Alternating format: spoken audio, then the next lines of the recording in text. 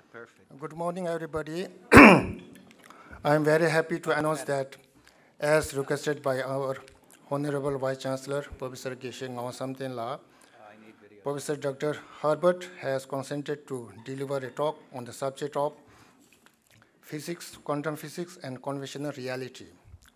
Dr. Herbert J. Benson is Professor of Physics at Hampshire College since 1971, a committed and transformative teacher of undergraduates.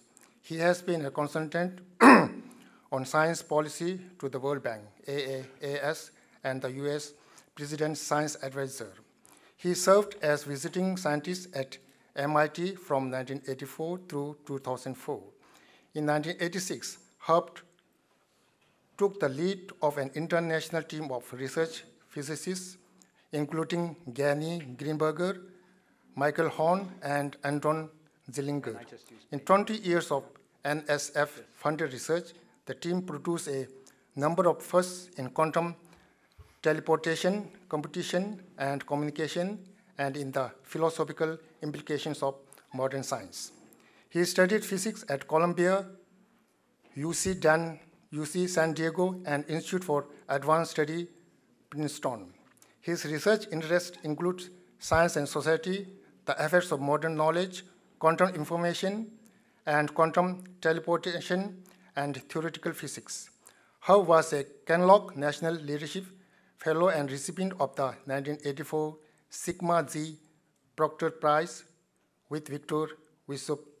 He is a fellow of the American Physical Society. The society seated his pioneering work at the start of two fields of quantum physics and his unique contribution to the understanding of sciences. He helped found and now heads a renowned Institute for Science. The Institute promotes and supports inclusive of moral and ethical values into science. Herb is the author and co-author of scores of scientific papers and two books, New Ways of Knowing and Muddling Through. Penstant theory of super-dense teleportation is currently being developed by US NASA for quantum communication from space to Earth. Herb practices Tibetan Buddhist meditation in the Dzogchen tradition. Now I would like to request Professor Dr. Herbert to initiate his talk. Yes. Is this on? Can you hear me? Good. So the talk is a little bit different than I usually give because I start from ordinary physics and then move to quantum physics. So in order to really adapt my talk, how many people have studied science? Yes, how many people have had science camp, science courses, science curriculum? Okay, keep your hands up. I have participated Professor Parthav Ghosh's science. They may raise your hands. Yes. And how many of you have actually studied mathematics up to, I don't know, algebra? Not so rare, look. Not so rare. Okay, very good. And now a more detailed question. How many people have experience of the kinds that Vice Chancellor Samten says with chemistry? Okay. Chemistry students are today taking their examination. Oh, okay. So no chemistry. How about physics? Any physics? The physics 1, 2, students 3. are Also taking their final. Okay. All right. So I ask that so that I can make my talk for you. And so you will be, I won't say things that I think you don't know. And I ask you to raise your hand and stop me. It's very unusual, but I will take questions in the middle. Okay. My talk today, physics, quantum physics, and conventional reality.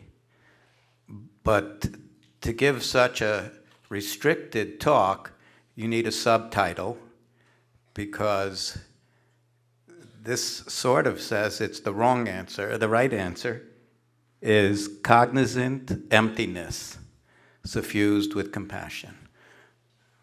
Brilliant knowing, completely empty, and completely compassionate. Buddha mind. Of course, I'm not an expert in that. I am an expert in the quantum mechanics, but I have some experience that really can't be called experience, a kind of recognition. Initial, very elementary, not a very philosophical or advanced knowledge of Buddhist. Okay. So I take the moral of a good teacher to tell you what I'm going to tell you, then to tell you it, and then to tell you that I've told it. So this is the main points of everything I will say. Physics was invented by Western philosophers in order to determine what reality was. They found that by making it mathematical, it can predict everything given understanding of causes and conditions. So far, very parallel. Quantum physics discovered that we can tell the causes, but the conditions can never be known. Exactly what we were supposed to know for conditions can't be known at the same time. Ultimately, the 20th century quantum physics, which is my specialty, disproved the elements of reality that were supposed to be that kind of outside reality, established from its own side. I'm probably using the terms not quite correctly, but you understand what I'm saying. An external reality independent of the observer is actually disproven, and I'll talk about it, and I can explain in great detail exactly how that was done. What instead was discovered is that the properties of the particles, the atoms, the things out of which everything is made, arise only when we seek to make them arise. In particular, the mathematics that we apply is to measurements, and we as physicists measure things. When we measure it, it becomes real. Particles turn out to be empty of all properties on their own, requiring the creation of an observer who mutually creates the observed. Now, there's something that most physicists don't tell you. When we study physics, maybe even when I teach it, you get to quantum mechanics, and the moral, the motto under which you're taught to actually use quantum mechanics is, it works. Don't worry about all these things that you may have heard about, waves and particles and contradictions and uncertainty. The theory works, and it works amazingly well. The most accurate things that are measured are actually times. The time can be measured to 1 part in a lock of locks. That's a very high precision. Not 1 part in 100, not 1 part in a crore, but 1 part in a lock of locks. Maybe even a crore of crore for some quantities. So very, very accurate. So it really works, but when you hear the phrase, it works, for something that's supposed to be a fundamental theory that everything else is supposed to be built out of, you should ask, what does it work to do? Whom does it work for? How does it work?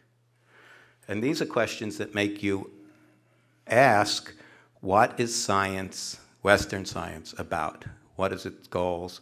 What is it left out? What should be included? For me, the question is a moral question, and as we'll see as I get there, I hope, it may be at the stage of my very low development, but nevertheless my interest, an opening to Dzogchen values. I founded an institute, the introduction mentioned, based on values that were for progressive social purposes.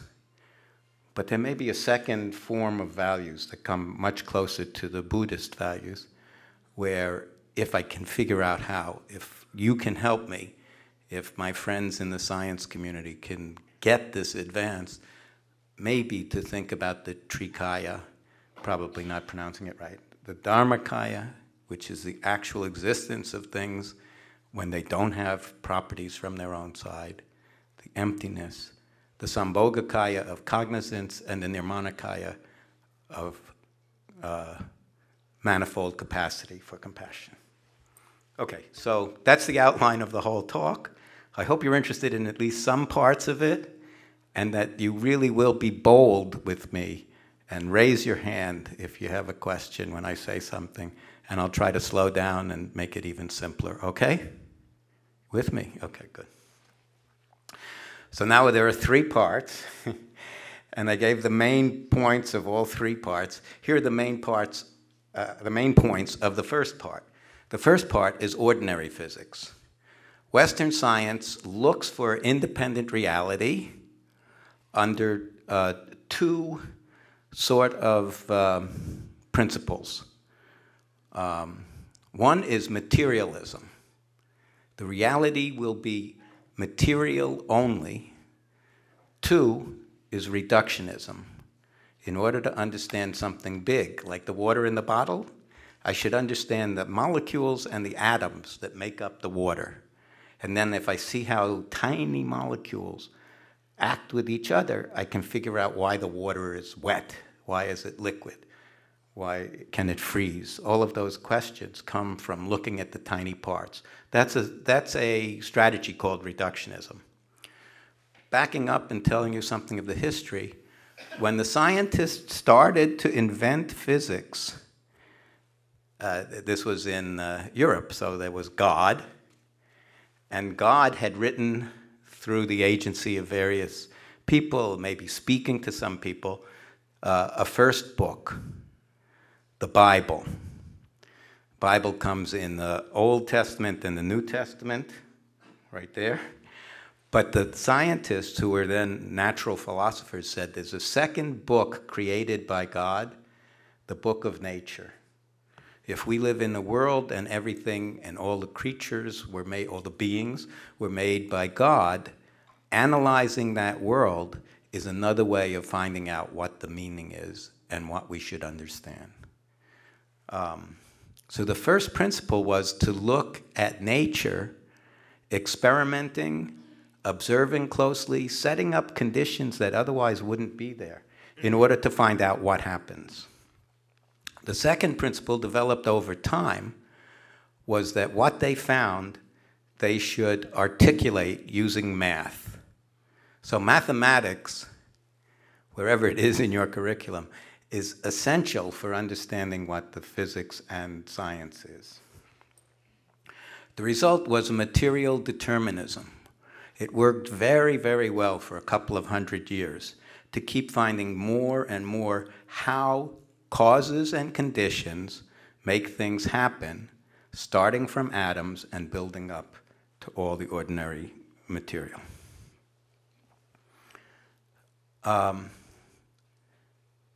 Notice the point in the middle here. Only matter exists. No spirit, no consciousness. Those were bracketed, and people said, well, someday we'll be able to understand how the brain works as molecules and neurons and so on. Then we'll start to work on consciousness. So eventually, and this is even before I forgot to say, or maybe I said it, but I want to emphasize, the atoms, which are the fundamental, basic, tiniest particles of ordinary matter, make up everything. Everything is made out of atoms. I think I did say that, right? But there aren't 5, and so each kind of atom is its own element. But instead of 5 elements, there are 92. 180. 126. There were 92 naturally occurring. And when we understood the atom well enough, we knew how to make other ones that lived for such a short time that they didn't occur in nature. They may have been made at the start of the Earth, but over billions of years, they disappeared. So, thank you, yes. 118 or 126, it depends on who you talk to. All the effects can only be understood if we learn very well about the atoms. Forces are the causes. The forces act on mass, which is undifferentiated matter, right? And there are conditions that say what those forces do. And the conditions are basically position and velocity. So it turns out what those guys in the 1700s and 1800s discovered was not the kind of physics that you see every day. Here we live in gravity, and if I take anything, I better make sure I don't break it, it falls. And you might think, well, there's an earth element in the pointer, and there's a huge amount of earth element in the earth, and earth element likes to be where there's a massive earth, so it goes towards it. Instead, the physicists say there's a force, and the force makes it go. So what they had discovered, they also, you know, if you throw something, it stops by itself. But it isn't really stopping by itself. It stops by friction. So they figured out that the real physics, the basic physics, the easier physics, is the kind of physics that now we can see in outer space. You want to see a video? Okay. Thought you might at this point. This is something that I think the British Space Agency puts up. Newton 1. I don't want to really give a complete physics lesson, although of course I could. But it's very good at this point in the lecture. I hope the volume is high enough. We'll see in a second. They plugged me in. Go. Here we are.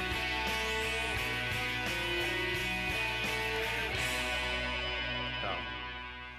Hi, Pedro. That's a nice smile you've got there, Pedro. Not much is happening. The ball is just hanging there in midair. Pedro blows on it and it moves because of the force of his breath. Now the ball is moving again, except this time Alexander has stopped it with his hand.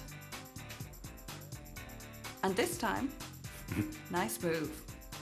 Pedro changes the ball's direction by applying a force.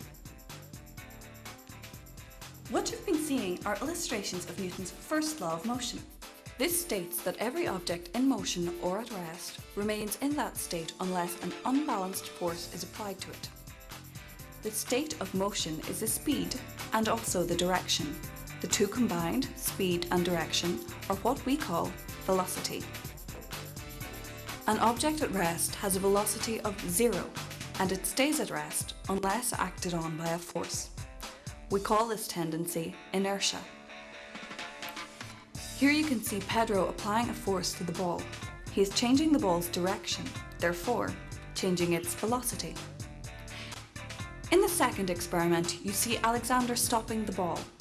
Here he's changing the speed, therefore he's changing its velocity.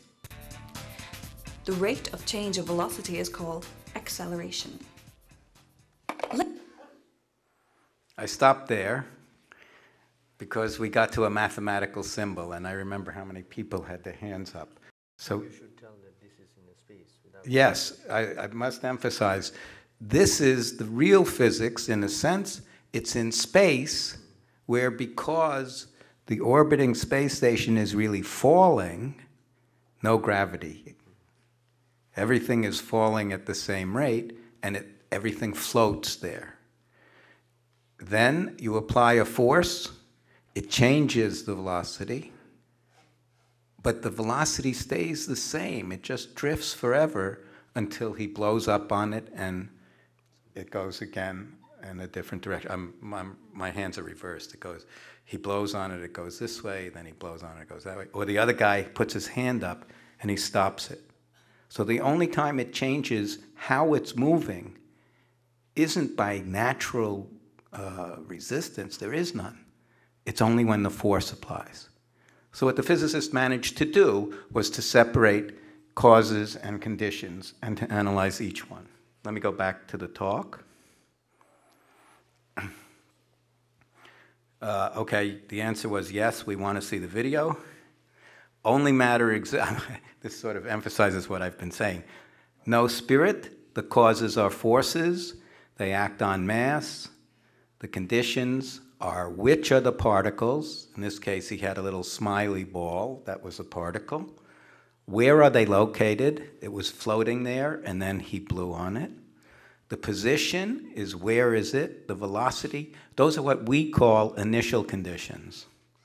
And then math predicts everything given, notice my check mark, both causes, the first C, and the second, the conditions.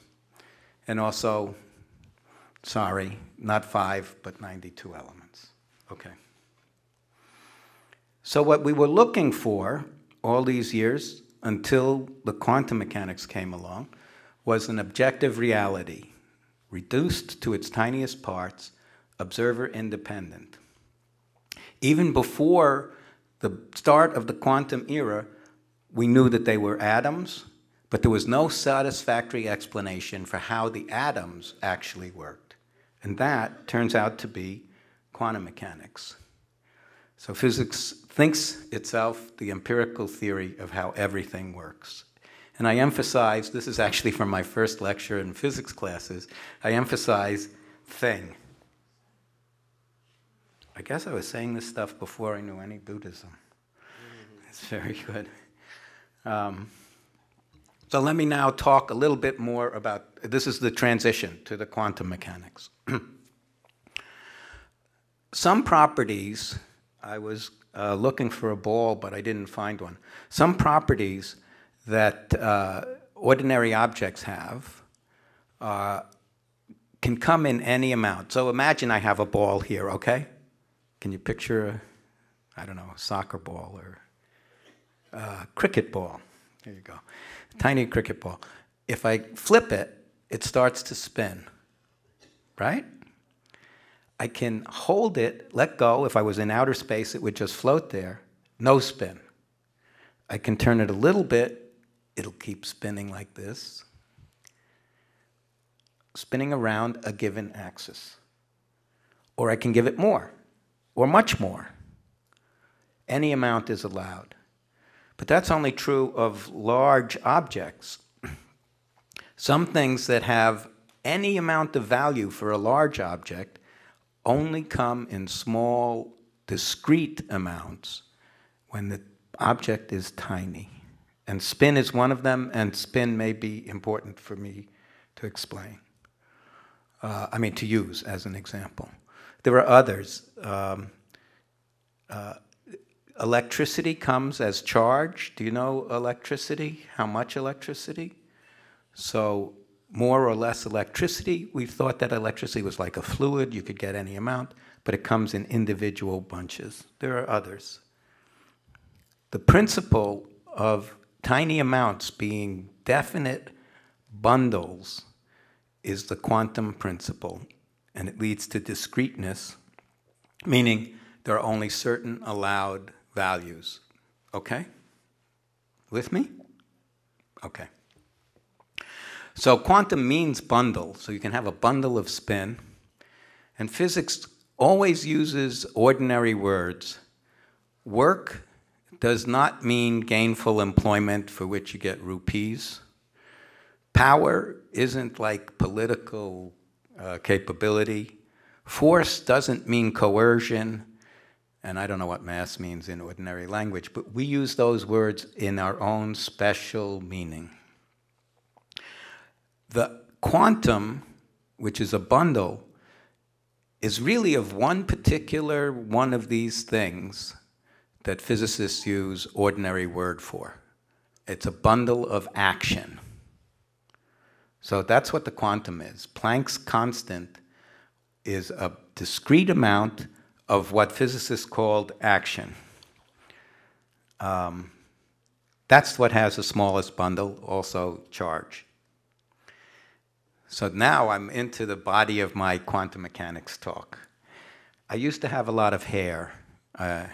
That's why this cartoon is really me. Okay, you have a good imagination, you can see that that's me. The famous Heisenberg uncertainty principle really should be called indeterminacy, because it isn't our knowledge that's missing, it's the determinate, definite value. Two things that are complementary in Heisenberg's terminology can't possibly be known at once, no matter what you do. This is a very important element of the story. So let's from now on call it Heisenberg indeterminacy. I don't know if you can tell or whether culturally these things come across. This is my left hand over here. My right hand is not just poorly drawn, but it's actually inside a boxing glove with kind of mitten, it's padded and very heavy. And the little thing in the middle, whoops, I didn't know that did that. Just a minute. The little thing in, oh, I'm giving away the secret. The little thing in the middle is a tiny symbol in yellow for an electron. I happen to use yellow for things that have electric charge, and the electron is the fundamental charge. There'll be a picture in a minute, so you'll see what all the details are. In my right hand, I have an orange arrow, but it's a big, ham-handed, fat, boxing glove that's holding on to the magnetic field. I am very big. The electron is very small. In fact, atoms, I think it came out to 10 locks of atoms across the width of my thumb, between 1 and 10, something like that. So they're so tiny. The electron is even smaller. So this is Heisenberg's idea, basic idea. You can't know two things like exactly the things we need to know from the video, the position of the ball and its velocity. Those two things, actually momentum, but velocity, the position and the velocity can't both be known at the same time. Heisenberg analyzed one particle, and he said, we're so big, the action quantum, remember, of action, is not dividable. So when we, with our big hands, hit something with a full quantum of action, it responds if we arrange it one way to tell us what the position is, but that knocks it around. And if we arrange it another way, we see exactly how fast it's moving, but then it could be anywhere in space. So it's, according to Heisenberg's first paper, it's our ham-handedness and the smallness of the quantum. This is the international symbol for no. Wrong. Einstein got into the debate about quantum mechanics and shows that it's wrong, and my next section will tell you why.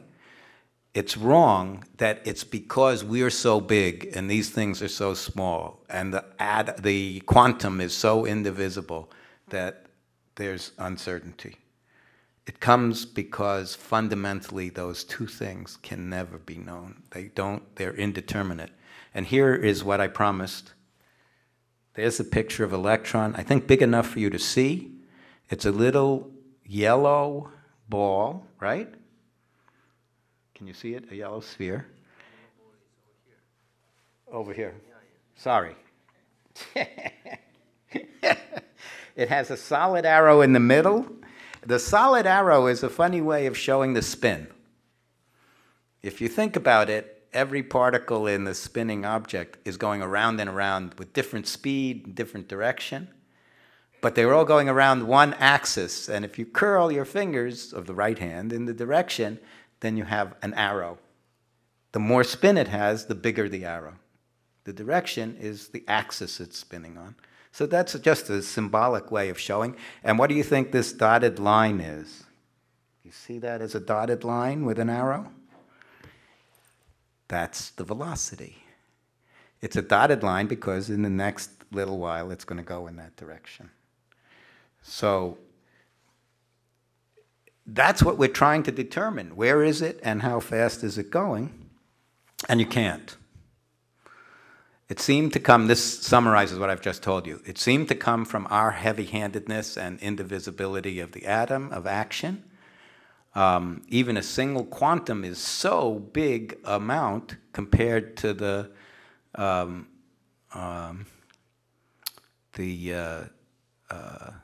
spin of the electron, that the only thing we can know about is the direction of the magnetic field that we picked.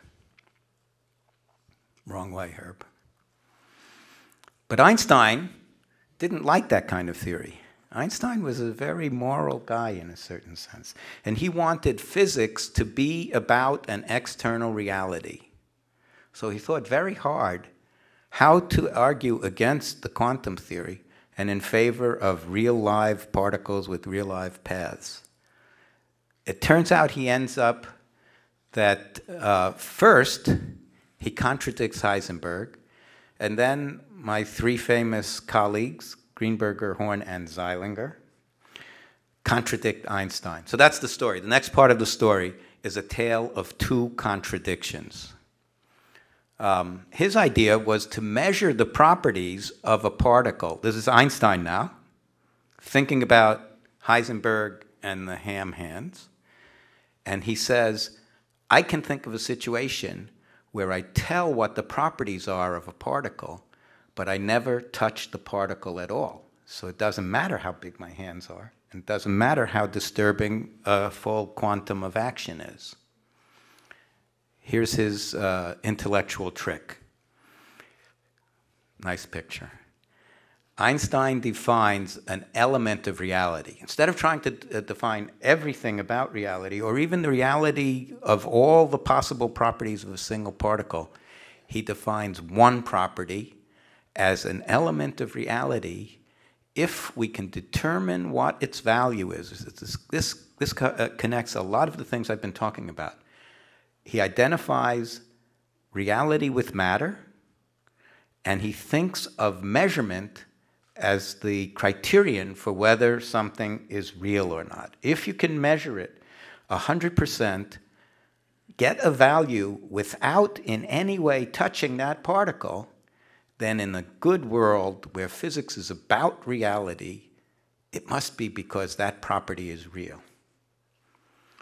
So this is a famous quote. It's one of the papers that has the most citations ever, and was turned into an experiment.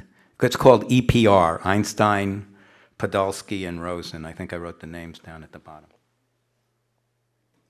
Yeah, Einstein, Podolsky, and Rosen. And it was turned into an experiment that you could do by my friend David Bohm, no longer with us. So here's my paraphrase, just a little bit changed from the original quote. The change is to make it fit to my whole talk here, and to also the questions that we all have about self-existing reality from its own side. If the property can be determined without touching the particle in any way, then that property corresponds to an element of physical reality. It is real, self-existing property, even if we never measure it. Einstein says, this is the only appropriate goal for physics. Physics must be about reality. We can determine reality any way we want. If it doesn't disturb something, that must be it was real in the first place. I have a lot more time than I usually do, but give me a warning when it's halfway over. Okay, so remember I spoke about the spin, and you could have something that was not spinning at all, or you could have something that was spinning? You do remember about spin? Okay.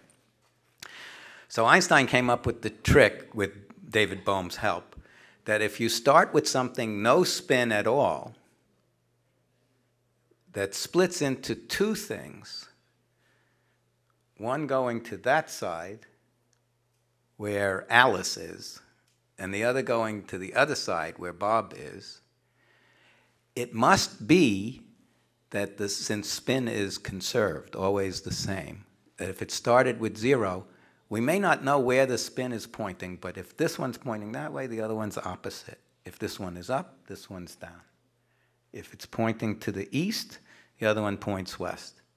If it's pointing to the north, the other one points south. I probably have the directions wrong, but you get the idea, right? They start from 0, they have to point opposite each other. So I've indicated not knowing which way they are with the question mark, and to show that it's opposite, this was from a talk in Mexico. I had an upside down question mark. You don't know where it's pointing, but the other one is upside down. After the measurement, here, the way you measure is you put in one of those ham-handed magnetic fields, just like I had in my boxing glove. If the particle that goes over to Bob on the right-hand side of the screen is deflected, it's going south. It's spinning to the south. Because we have the north magnetic field, it's pushed down, it has to be spinning opposite to the field, so that makes it south. But of course, that particle got batted around, so we don't know that it's real. We know that after the measurement it's real. But Einstein's criterion says we never touched this particle, and since it's already known to be before the measurement opposite, it must be north, but notice there's no interaction. So he says this proves that the north already was there. There's a real property of the particle we didn't touch. You get it? 100% of the time you can tell whether it's north or south. Must have had a north spin in the first place. That contradicts not the conclusion of Heisenberg, but the reasoning. He said, you knock things around. That's why you can't determine both position and momentum. Einstein says that's not why. The reason that there's no position and momentum, he thought, is that the quantum mechanics is not the right theory. It's not complete. The two real properties could be determined by taking a partner and measuring them. Okay. So it turns out, so that's the first contradiction. Remember I said there are two contradictions. First contradiction is Heisenberg's reason is wrong. Einstein shows that something's going on, which isn't because we're so big and the particles are so small. It turns out there's a more modern, better way to look at these properties of reality, and it's a simple move, which I guess people could have done in the 1930s, of going from, remember Heisenberg 1 particle, Einstein 2 particles, go to 3 particles. It turns out that if we have 3 particles coming out of the source, and we make 2 different measurements of the spin, we get results that contradict that they're all real. Each of the particles has a real north spin and a real east spin, but it's not determined beforehand, and the pattern of results is contradictory. At the end, if you have a question and you're willing to go into the technical stuff, I'll show you how to use coins from your pocket to demonstrate what the contradiction is. It's a direct contradiction, and it happens 100% of the time. What the pattern of reality shows when you make a different measurement of all 3 of the same kind of spin is contradicted by what the experiment gets. So the key proof, a little bit like some middle way philosophy when arguing against the correct kind of philosopher, is by contradiction. The realistic assumption fails every time with the GHZ state. So let me summarize. 1 particle, we thought it might be the our action is the problem with indeterminacy, kind of a nine reality. Two particles, Einstein argues there should be a reality underneath it.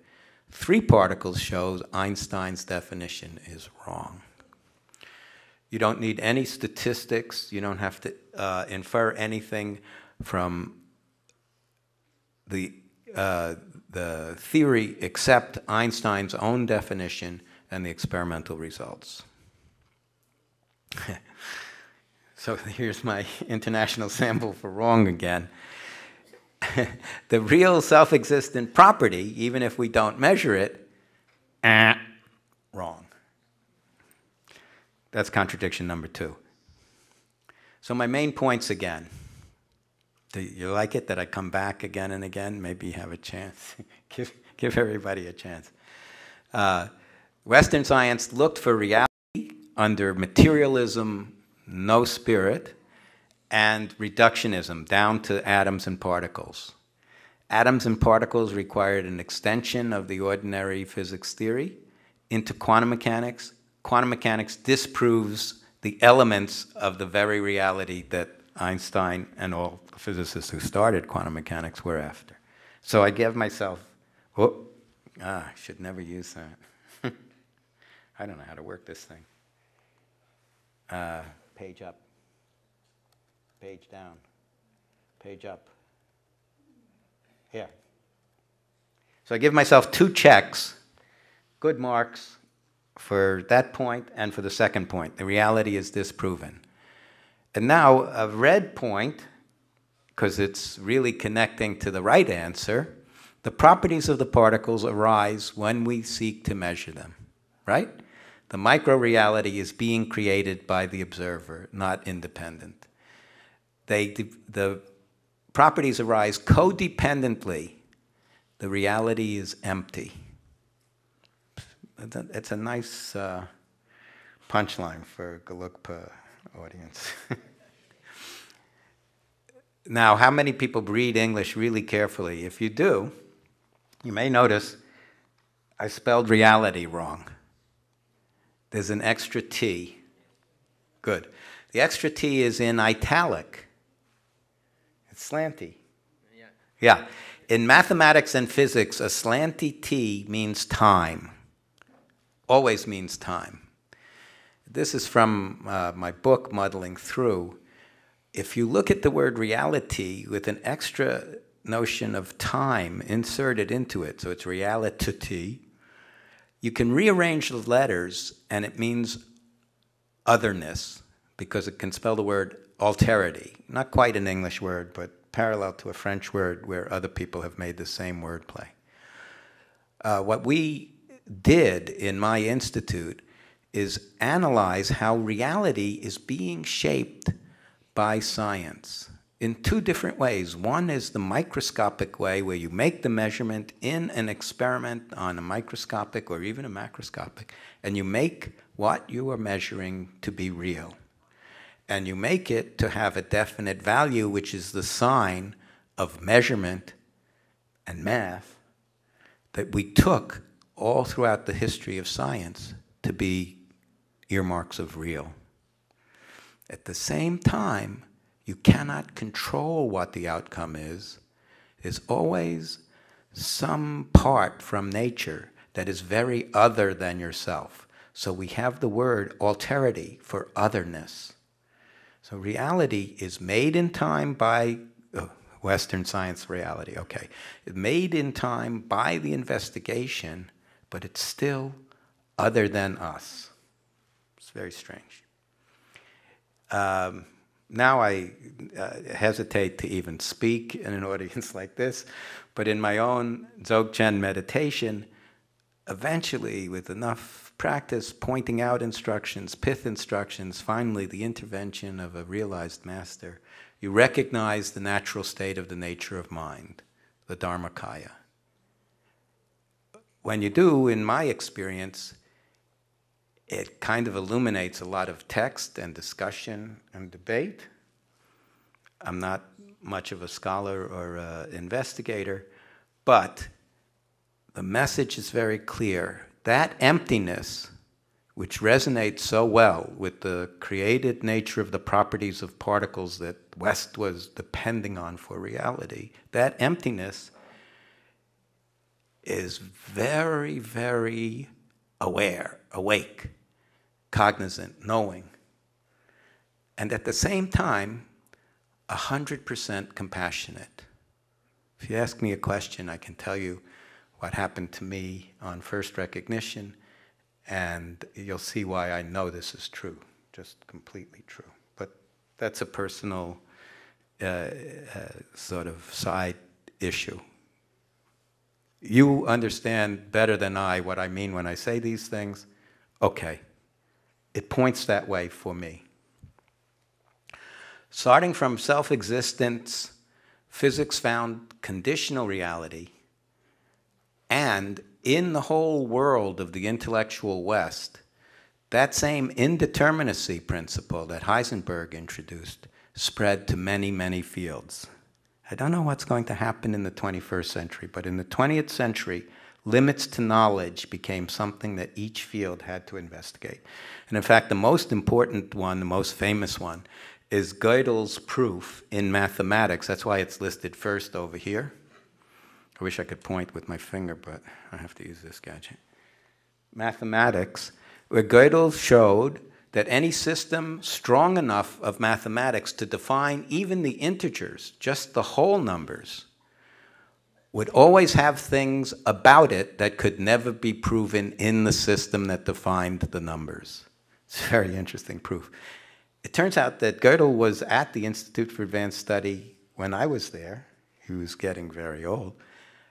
And that he attributed his own proof of the limits of mathematics to interactions with the quantum physicists. He talked to them, he had some ideas, there were famous problems set by a different mathematician, and he solved one of them by showing you couldn't complete the system of numbers, let alone fractions, irrational numbers, or any fancier systems. So the same thing has happened in sociology. You all know, in sociology, if you add an observer to try to find out what's happening in a system of people, it changes the system.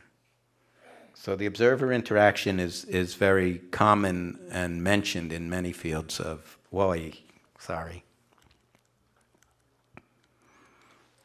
No, it's not working.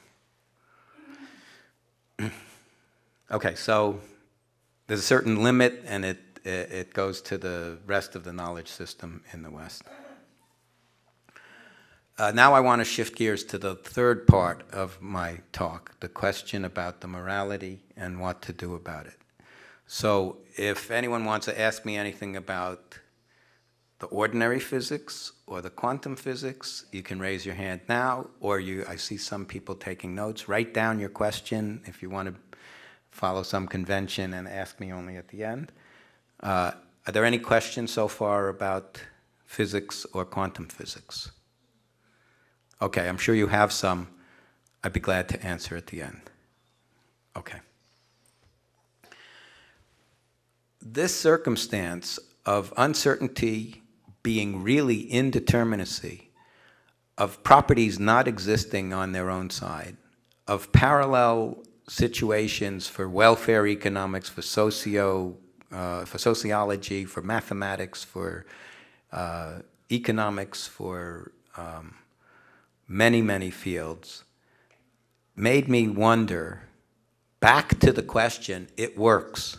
Who does it work for, right? What is the morality of all of this Western knowledge? Is this self-recognition the end to the idea that science could be value-free? That knowledge was powerful, but it was up to others. We hope the wise politicians will use the power of our knowledge that we generate for good purposes. But we refrain from making value. We refrain from asking, who does our science work for? Let the technology develop. Let the science be applied. But I say, if we're creating what we study, then just saying science is value-free, knowledge is powerful but can go in any direction, is not responsible. It's not sufficient. If we create the phenomena that we study, the things we choose to make real, what should we study? What questions should we ask? What should we make real for the benefit, to put it in good terms, for the benefit of the most beings in the most worlds, in the most universes? And so part of that, I founded an institute called the Institute for Science and Interdisciplinary Studies.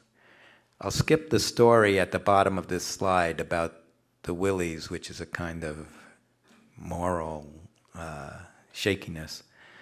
But I'll go to the idea behind the institute.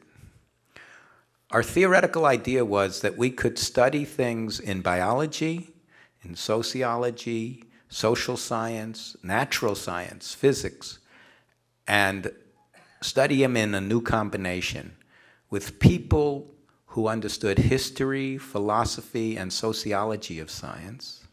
So a second kind of expert, besides the experts inside the field. And with what we call on the slide JPFs. JPF stands for just plain folks.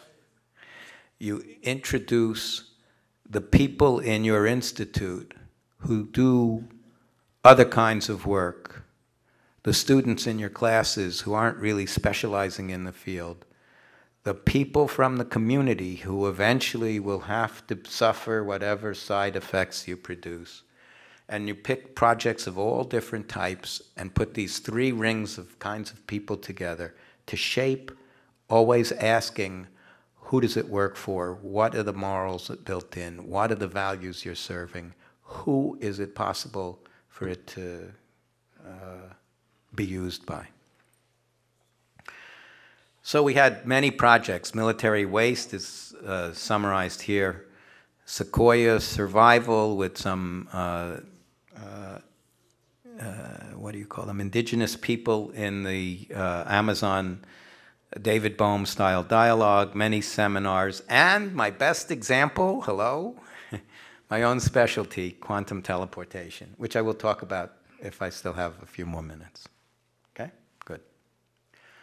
So what is quantum nice name, right? Quantum teleportation sounds very tricky and beam me up, Scott. How many people have seen Star Trek, Star Wars, pictures of outer space? Nobody. There are, okay. Okay, thank you. Thank you in the back, raising your hands. Now I give a little lesson on Star Trek. Small lesson. We say the word teleportation, you immediately think about Scotty. Beam me up, Scotty. But that device is so common in the 24th century that it's called the transporter, not the teleporter. And the people who invented the word teleportation were actually embarrassed to discover that it came from spiritualism, where it was a name for a kind of psychokinesis or something.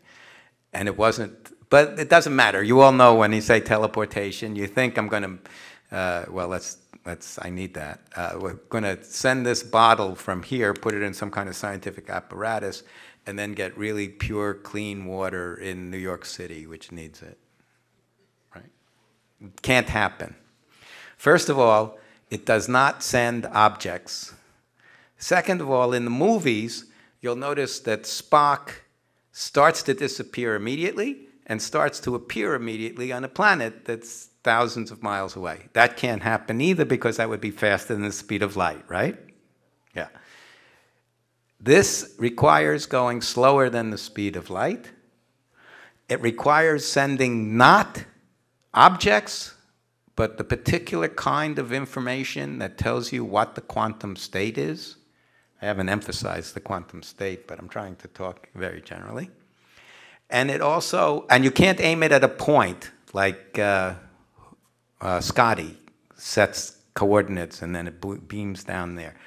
It goes to wherever the partner is. Remember I spoke about Alice and Bob, A and B? The two kinds of particles that are all pointing opposite each other are called entangled with each other, and you must have Alice, was this side Alice? Yeah. Alice's particles already entangled with Bob's and ready to go to receive the information. So now the unfortunate punchline. Quantum teleportation is a jazzy, made-up, fancy kind of sales pitch name for remote state exchange. If I had called it that, nobody would be interested. So let's keep calling it quantum teleportation. What's interesting about quantum teleportation is, as I told you, the experimenter makes something real by choosing to measure it. Remember that? If you measure spin in one direction, you wipe out the information in another direction. This was the first experiment, which actually I had said would happen sometime many years earlier. I think the experiment was done in 1994 or 6, the theory in 1993 or 94. And I had written in 1987 that someday people would do something amazing with the choice that an experimenter makes. You can't make the particles go in a certain way. They squirt around and do what they're going to do. But you can choose to make something real. And I thought at that time, once that happens, my colleagues and I will have to really think about this powerful aspect of our work. We make something real, and it transfers the quantum information like that. Unfortunately, even before quantum teleportation, Alice and Bob had entered the literature of quantum mechanics from cryptography. So it turns out they're spies. This is one of my most brilliant Indian students, Usha, who drew Alice as the spy in the fedora hat, and Bob, I don't know if Mad Magazine has penetrated very much here, but anyway, there's a famous spy versus spy comic strip. These are the spies. Now, this is a bad diagram for the current audience. My wife is sitting here, and she told me it should be color-coded, because then you could at least look at the colors. But let me go through it, if I may. Here at the bottom, with a bunch of mathematical symbols, S equals 0 means a spin 0 source. Here on the dotted lines are the particles which we don't give wavy lines to because they don't have a state yet. All they have is their relationship of oppositeness. I like to be technically correct, and the mirror is there because otherwise Bob's particle arrives too quickly. Because he has to wait until Alice does something, and she has to send a message. Now, let me explain it completely for experts and those who like to have pictures. There are 4 possible outcomes. That's what the 4 circles on the end of Alice's box. I'll tell you in a minute what she does, what she makes to be real, but let me tell you just part of it, okay? The green light here happens when what she makes real is not just that her particle and Bob's are entangled, like this, but she makes real her particle being entangled with the unknown particle that's coming in. These symbols mean it has a state, that's the psi, and it has a direction that it's pointing. I told you if you spin in any direction, the 2 Greek letters there, theta and phi, are the co-latitude, really, the latitude and longitude of the direction. So if you can picture a globe and you know where you're located, that is a direction from the center of the Earth. That's the direction that the particle is spinning. Let me back up and go slower. The green light means Alice has determined that this particle with a definite state coming from the left-hand side of the screen is opposite to hers that she received from the source. So get ready. 1/4 of the time, no matter what no matter what direction the incoming particle is spinning, 1/4 of the time, Alice discovers it's opposite her own. But if it's she's on this side, yeah. If it's opposite her own, and she already knows hers is opposite Bob, then opposites of opposites are parallel. When the light goes green, the message she sends to Bob is, don't do anything. You already have the chosen state. 1/4 of the time, he already has it. But he doesn't know which quarter of the time until she tells him. Is that clear? That's what this diagram shows. Here's the opposite particles on dotted lines. Here's a definite particle. I should have had it really pointing in some direction so you could see what it was talking about. Alice determines with the green light that hers is opposite to the known, the original paper called the unknown state. So she sends a message. I use 2 lines because there are 4 outcomes: 0, 1, 2, 3. But they could be coded the way information is in your ordinary computer. 0, 0, 0, 1, that's 1. 1, 0, which is a binary for 2, and 1, 1. So there are 2 bits of information. Here's this thing that points anywhere in the world, any different direction, doubly infinite, to use the mathematical term. And with just 2 bits of information from Alice to Bob, he gets the same exact state. I don't expect you all to, there won't be a quiz at the end, and I don't expect you all to understand everything here. Just let me point out, this is the state that has those 2 funny Greek letters telling you where it's pointing. And here's the state that comes out at Bob's end after he does what he has to do. Same state, that's the point. So what's been transferred really is the quantum information that tells you which of the directions it's pointing. But the diagram is a little bit funny in its perspective. The S is kind of stretched. The circle's not round. That's because there is no such thing. Oh, so here this explains. What we choose, we place the equipment there. Alice's equipment is actually to see how entangled is she with this particle that she's never met before. That's the question she chooses. And the it that we make real is entanglement. But then the particles choose which of the 4 lights. This I already told you, that somewhere we hoped that a moral implication would come true. But history never fails to surprise.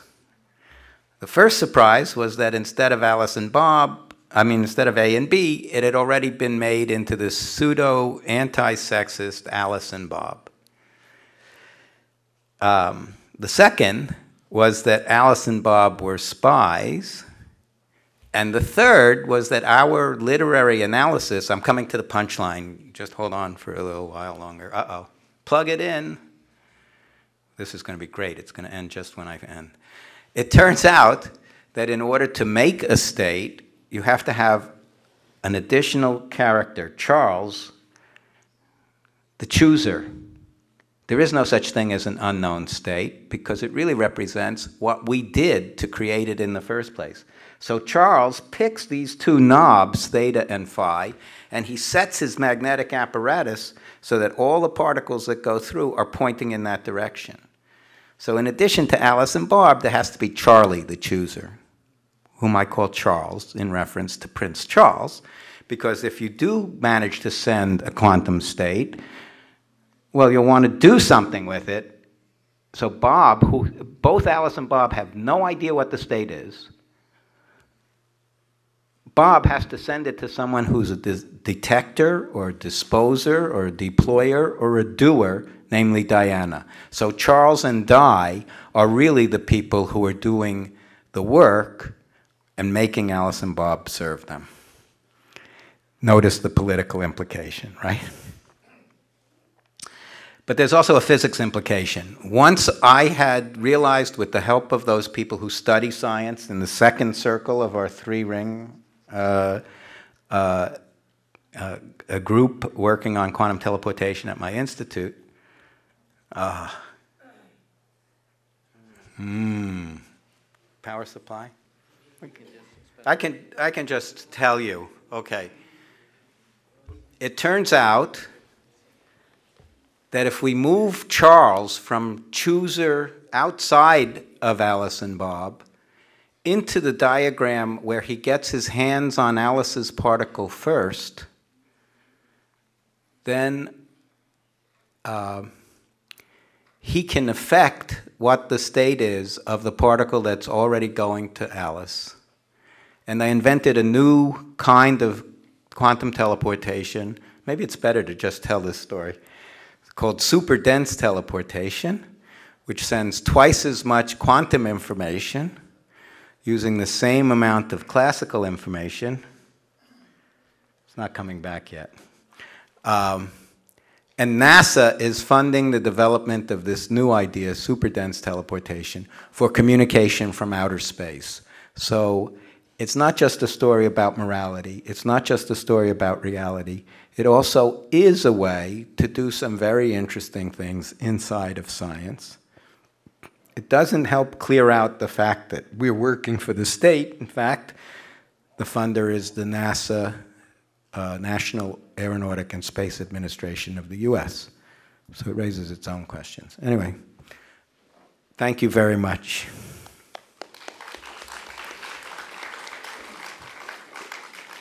So now you can... Yeah. Now it is time for question and answer. So if anybody has question, you may ask. If you have any questions or if you need any clarification on any point of the presentation, please feel free. So we have been looking at the reductionistic approach of the quantum physics.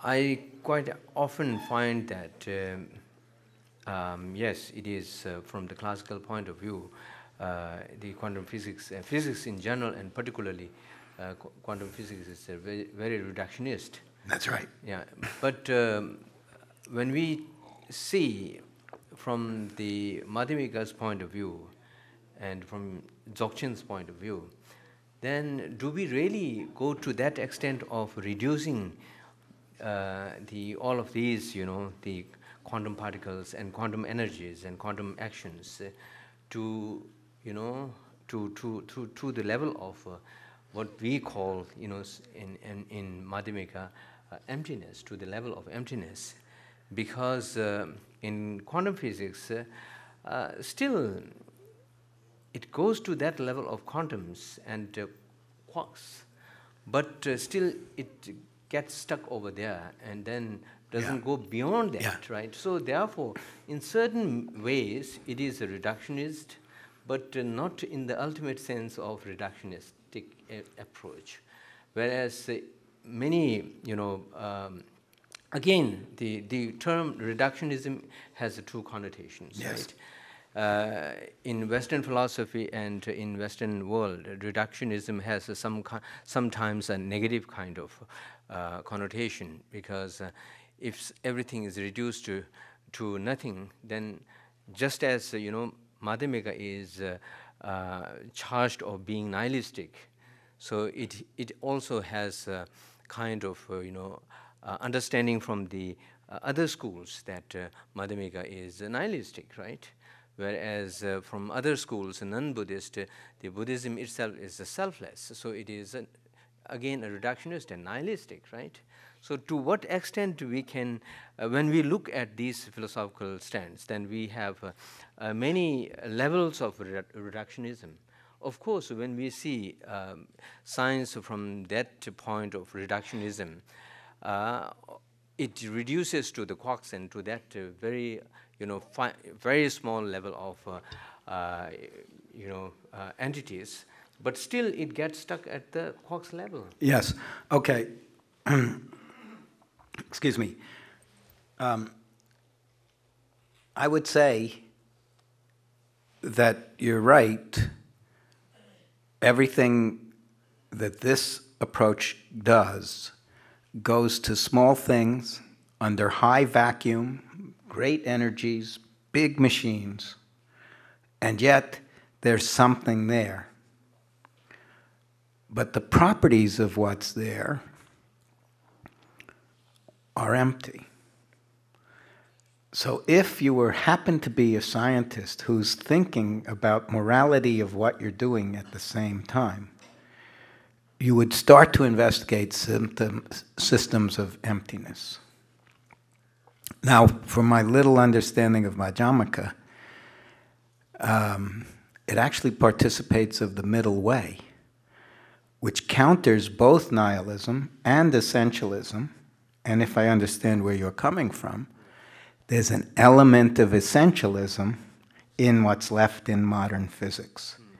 Because although they have funny properties or no properties, or you make them and the ego is created at the same time as the object of ego, nevertheless, we're looking at small things, they're things.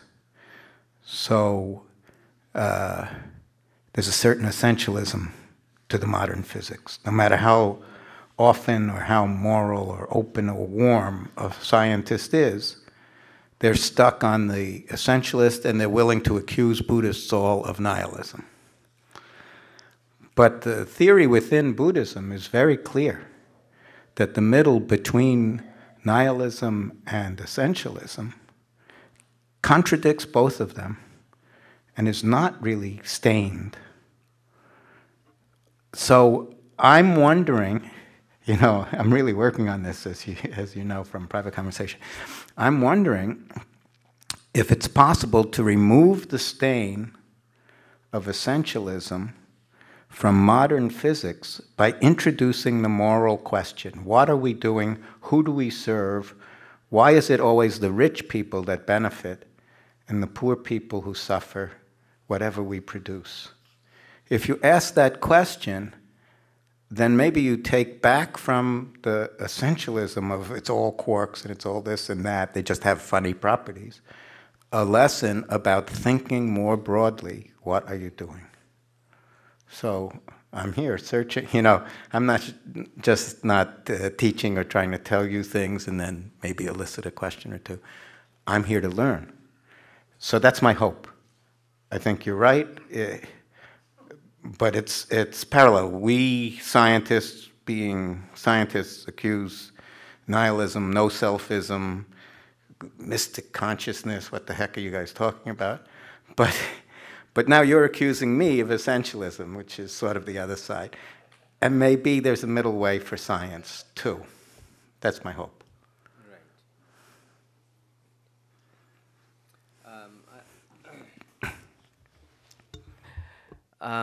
Science, in many ways has a very neutral kind of, stand, which I like very much, because unless they find something to be non-existent, they don't negate that, right? And they don't make the statement that it does not exist. They're open in that regard. They're open in that, which is, certainly very liberal and also very realistic in that sense. And science has been approaching every now and then and going deeper into the realities. And do you think that, my question is, after quarks and all these, Lebex or Leblex, the Latin smallest, Lebex or Lebex or what? The smallest particles. Leptons? Lepton, yeah. Leptons, yeah. And even if quarks and leptons, yeah, it's a lepton. Quarks is a lepton. So even if you go to that level, you get stuck there, right? And so therefore, my observation or my assumption is that certainly the science will move forward. Move forward down the line, because what we see from the Madhyamika point of view, there's not even at the subatomic level, there's nothing that can stand by its own, right, but can be reduced to emptiness, right? Right. So what is your kind of assumption that will it go forward? Okay. It's very, very difficult to predict what science will find. all of the things that I spoke about, one contradiction, another contradiction, Einstein's intervention, they're really not what you would say. I was very happy when there was only one kind of neutrino and it had zero mass. Now there are three kinds and none of them have zero mass. Very sad for me. But Einstein would be very happy if the eventual theory becomes a combination of quantum mechanics and gravity and replaces all of these particles with some structure of geometry. So the problem is to change the mind of the scientist into encompassing compassion. Let's just summarize all the good values with compassion into everything of their work. So your philosophy advances, maybe slowly nowadays, although I understand there are some brilliant people who make commentaries on commentaries on commentaries, like translating Tsongkhapa's work on the Mula Madhyamika Karika, whatever it is. So there's modern work being done in Buddhism, and there's modern work being done in physics. And I think in neither case you can completely predict. But what's remarkable to me is that if you practice enough, there's no doubt about maybe an old-fashioned way of talking, maybe being modernized, about the truth of Buddhism and its combination of knowing and caring. That's something that's missing from science. So if we get past the essentialism of the quarks and the other particles, and particles are replaced by twists and knots, and one of my students is working on loops, it'll be a new essentialism unless somewhere along the way, the deeper, now you come to the second part of my title, the deeper ultimate reality somehow affects the conduct of science. If science doesn't come to its own Western version of seeking the truth in an ultimate sense, it's lost. It'll be one form of essentialism or another, or it may even become some form of nihilism, but it will not find the middle way unless it takes its own version of the lessons that one comes to in meditative practice combined with study in your field. Any other question, please? Any question? The monk in the back. Question? There's one there. One where? Please Middle. raise your hand. Yeah. Hello, sir. Namaste. It was quite complicated, the physics the class you have given. But my question is very simple.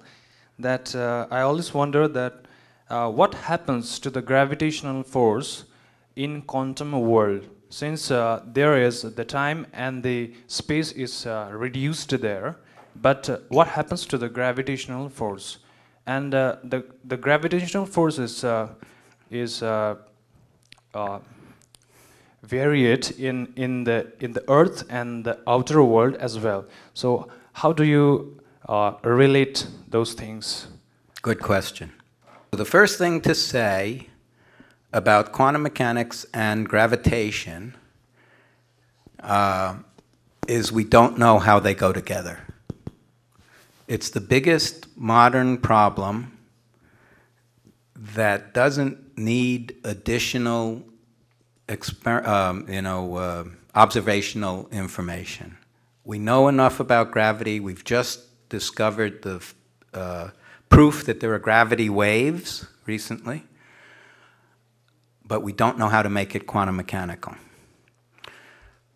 So that's part of the current research problem. The second thing to say is I'm very happy to announce that the field of neutron physics was basically launched on an experiment that I proposed with the spin, too complicated to describe, and that my colleague, who really is the source of the Greenberger-Horn-Zeilinger disproof of reality. Greenberger came up with a fundamental experiment using neutrons that shows the quantum force affects the gravity force, ordinary Earth gravity, affects the quantum state of a particle that's small, like a neutron. So we know they do go together, but we don't know the complete theory of how to make gravity into a quantum mechanical theory. That's really the right answer, I think. Thank you for the question. Let me ask you a very simple question, maybe for you. For me, it's very difficult. My first question is, actually, I have heard before about quantum teleportation. I think it was invented around 1983, but I'm not sure. Actually, which is there's no transport in the particle, just qubit. So. Right, qubit. Yeah, yes, qubit. Profoundly, someone asked me, if someone else asked me, very profound level, how can we define the qubit? Okay, very good. So this is my first question. Second, there's any, do you think there's any relationship between qubit and the superposition? Yes. When we explain about superposition, can we a little bit more better to understand or explain the theory of qubit based on qubit? Okay. Is it? I understand the question, okay. I think. First part is, what is a qubit? Second part of your question, how does whatever a qubit is relate to superposition? Right. Thank you. Okay. So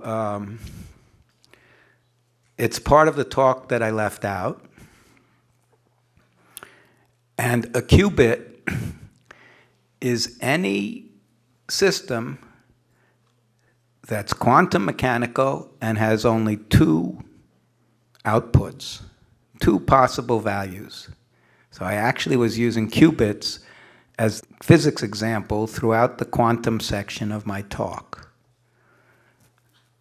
So the best example is the spin of any of the ordinary particles, electron, proton, neutron, and also the polarization of light.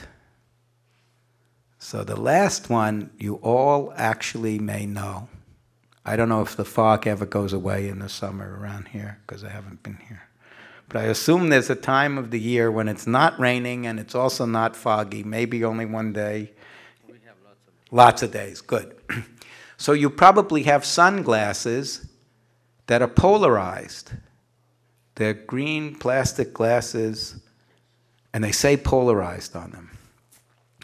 If you take one of them and your friends and you rotate, you will see the effect of a qubit. Now, of course, what you're seeing is a lock of a crore of qubits all coming through at once. But if only one particle was there, it would be a qubit. And so I can use that as the example. Is that okay? Okay. In the sunglasses, let's see if I get it correctly, there are molecules that are stretched in this direction. They're green molecules, which is why the polarized sunglass is always dark green, most of the time dark green. They're stretched in that direction, and they let their electrons vibrate up and down, but not side to side. All the glare light that reflects, you can even see some here on the floor, off of puddles or shiny metal, is going into your eye, polarized the other way. So the sunlight is blocked more for glare than for anything else, completely blocked for glare. Okay. In your sunglasses, if you turn just a little bit, it'll pass through polarized photons that are at a different angle. And there are a million different angles between 0 degrees and 180 degrees, which is the same as 0, right? Each of those is a different state of a qubit. And each of them is exactly cosine theta of up and down and sine theta of right and left. So every one of the individual states is a superposition of two states. So let me summarize. Qubit is any two-state system. Superposition occurs for any two-state system. If you know enough math, it's actually a simple combination of two different components. Thank you. You're welcome. Any other question?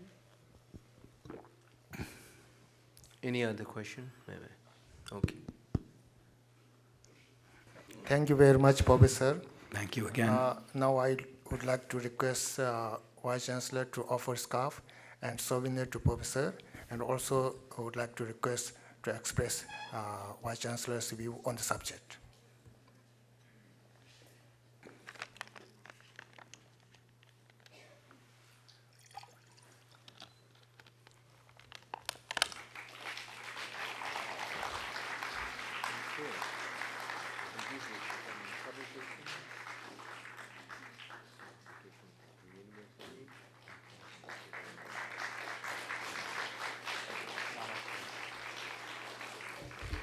Thank you all. Thank you very much, Vice Chancellor. Thank you, all of the teachers and students who have attended. Thank you, CUTS, the Central University for Tibetan Studies. Thank you, His Holiness, for supporting and having established this. And thank you, Sarnath, for a wonderful place that we've stayed.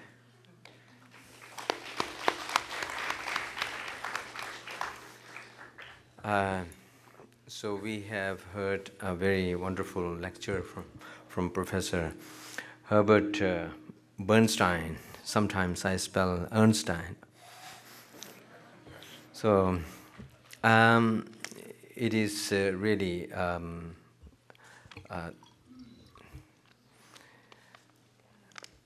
good time to ponder into these areas where reality is searched.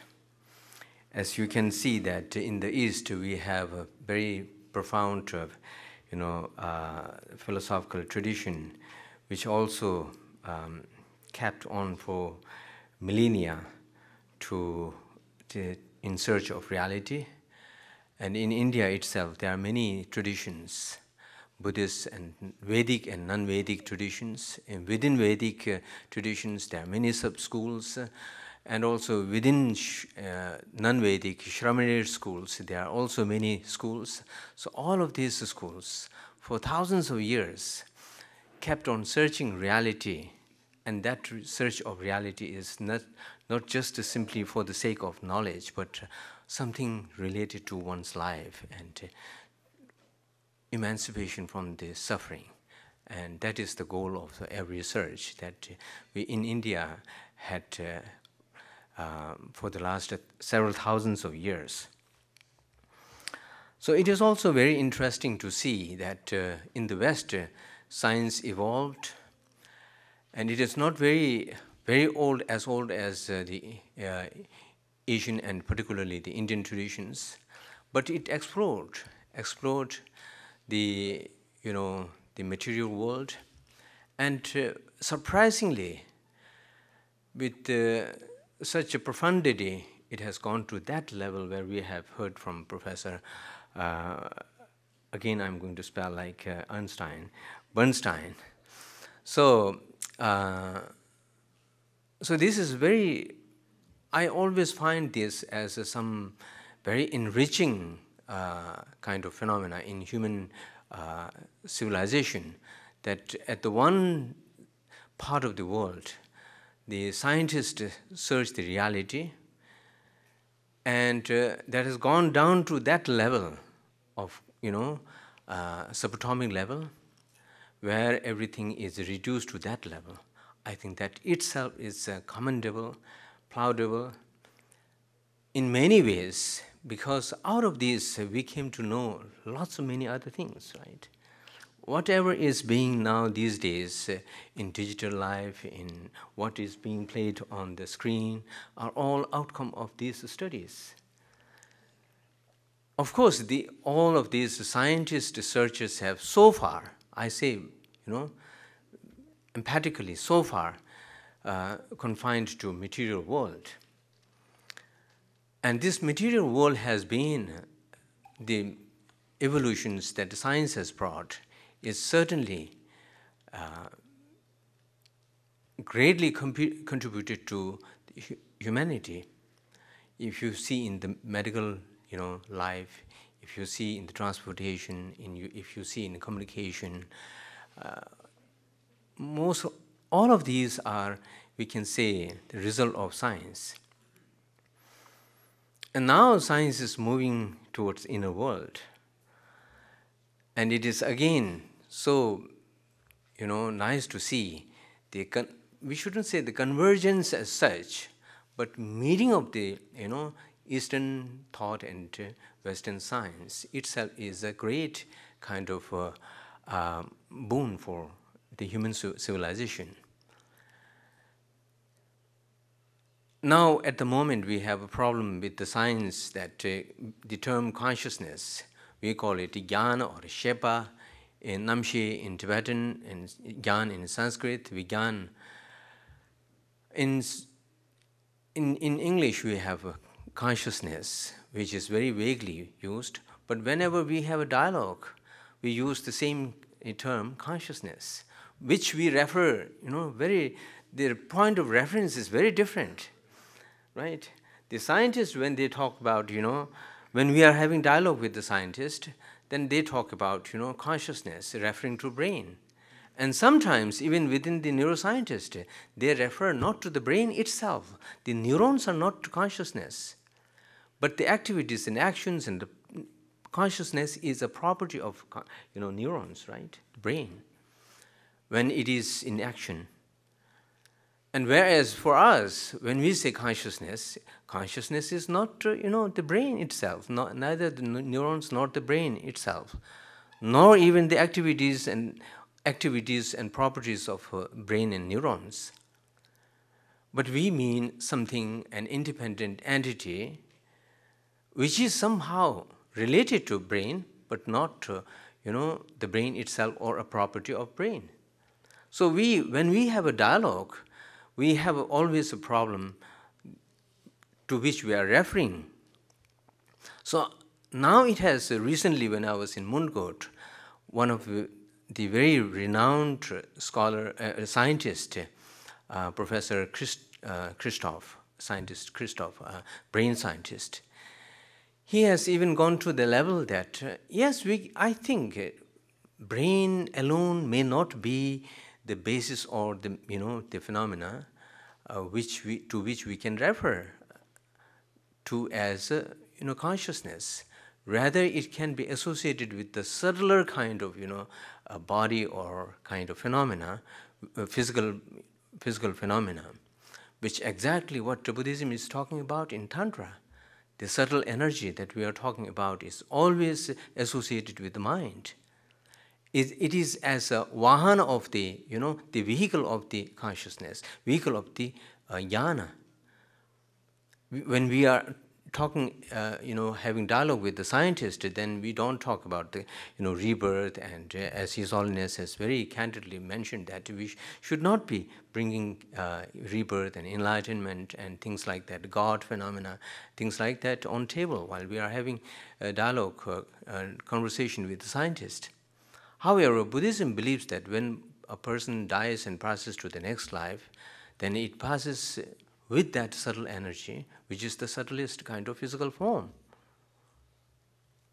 So here again, science, one of the top scientists is, now thinking about not absolutely coming out of that brain box, but also possibility of, possibility of finding a subtlest kind of physical object which could be associated with the mind, consciousness.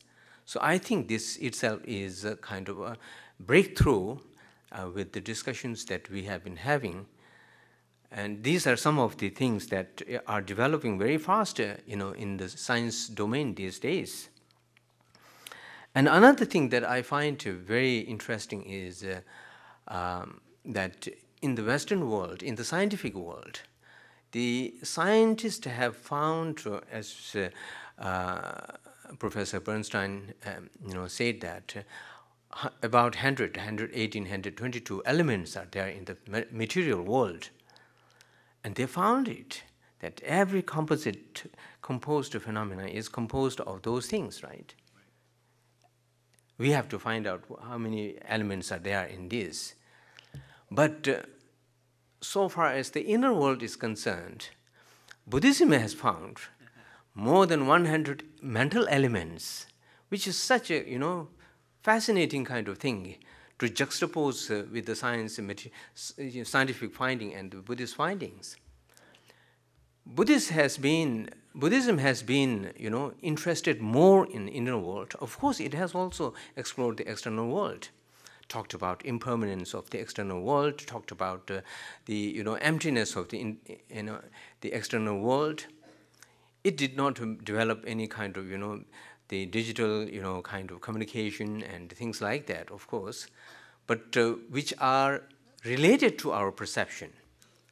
Why Buddhism has been very interested in finding out the impermanence and the emptiness of the entire phenomena, let it be material or inner world, is because it is related to our perception, and the perception is related to our experience, and experience is how we react to the world and society. That is how Buddhism is interested in the reality of the life, not because it has to create the technology, right, but to make the person happier and to elevate from suffering. That is the main objective. So it is fascinating to find these two systems coming to the point of finding the ultimate kind of composite element of external world on the one hand by the scientist, and the mental element of more than 100 in the Buddhist tradition.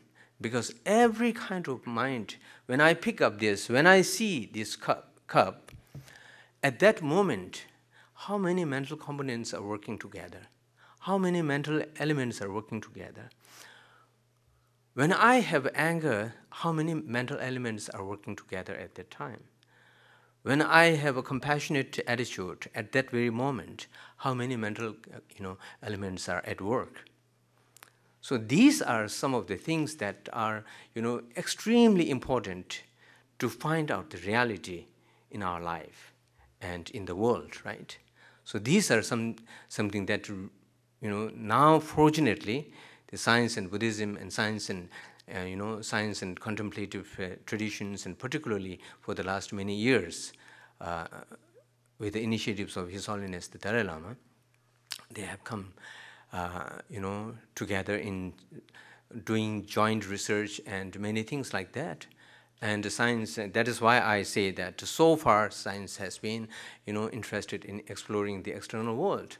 But now for the last 20 years, science has already started to explore the inner world and has, found groundbreaking results as a result of their researches.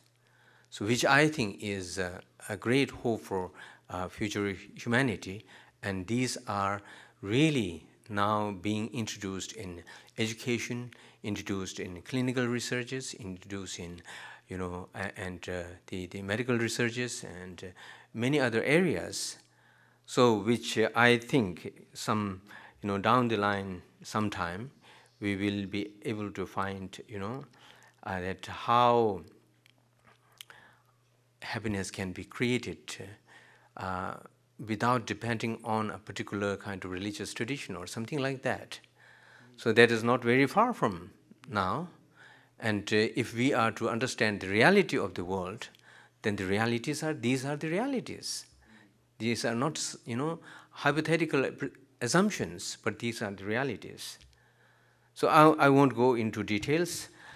Fortunately, today, Dr. Bernstein's lecture is in the morning, and in the afternoon from 2 o'clock, there's a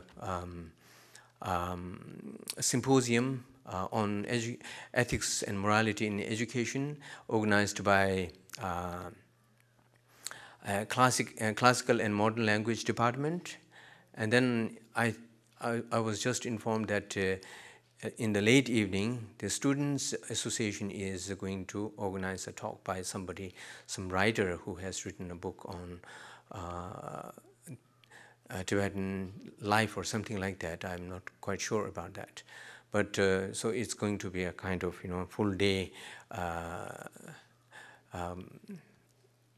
exercise with lots of food for thought. So I really appreciate Professor Bernstein for coming here, visiting us, because with Hampshire, we have a relation for the last 25 years. We are going to celebrate the 25th years, Silver Jubilee this year. And then Professor Bernstein has been there for the last 19-20 years. 47. No, in Hampshire. 45. 45 years? Oh, I see. Okay, so it sounds that...